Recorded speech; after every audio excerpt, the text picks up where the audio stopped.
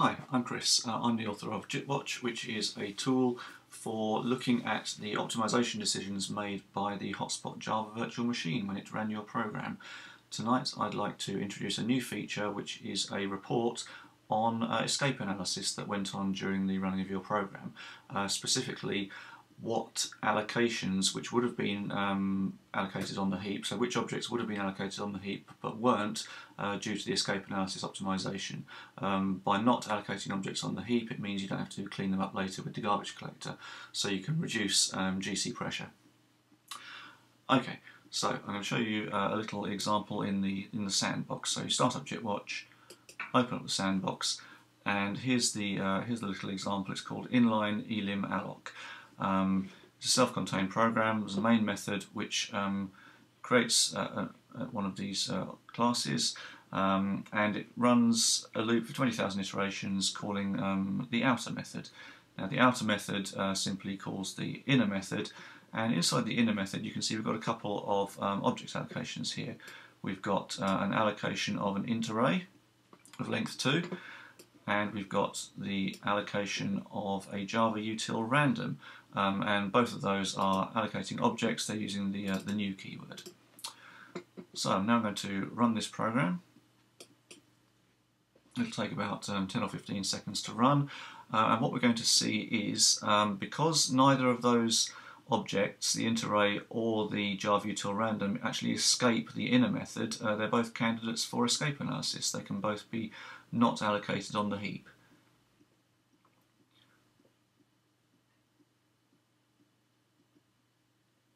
Okay, so the program's finished executing, and it automatically opens up part of JITWatch called the try view. If you've not seen this before, then what you can see is you've got your source code, you've got your byte code, and you've actually got the disassembled native code that the JIT compiler output. This is the optimized code produced by the JIT compiler.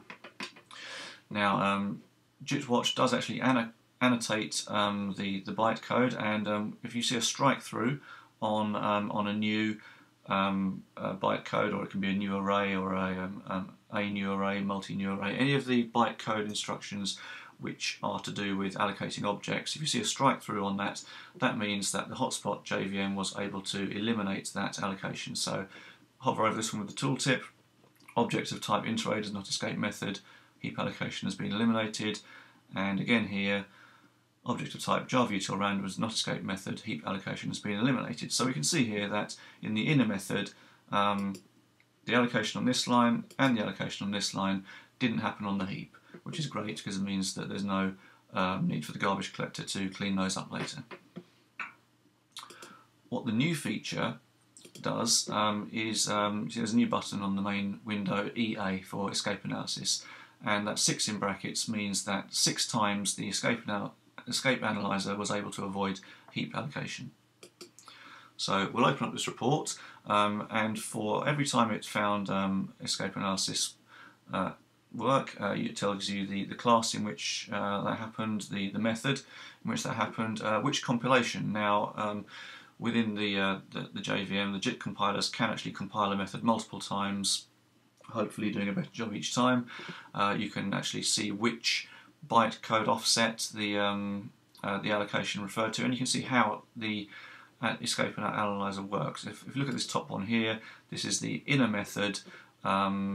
It's a C2 compilation using the server compiler at bytecode offset 3, an int array which was directly eliminated, and we can see here at bytecode offset 17.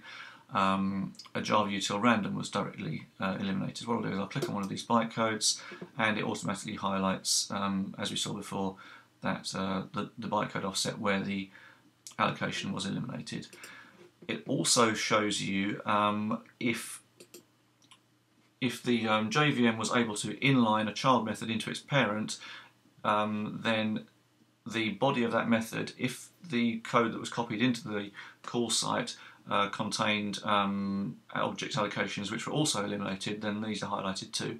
So what we can see here is we've got 2 different compilations, number 3 and number 4 on the outer method. Number 3 is an on-stack replacement with the server compiler, C2 at level 4, and compilation number 4 is a straight C2 server compilation. And these are all at bytecode offset 18. So if I click on that, at bytecode offset 18, we've got the invoke virtual. This is the call to the inner method. And you can see here it says in the tooltip, yes, inlined hot. Let's get that tooltip back for you.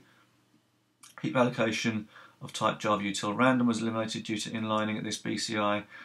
And again, heap allocation of type interarray was eliminated due to inlining at this BCI.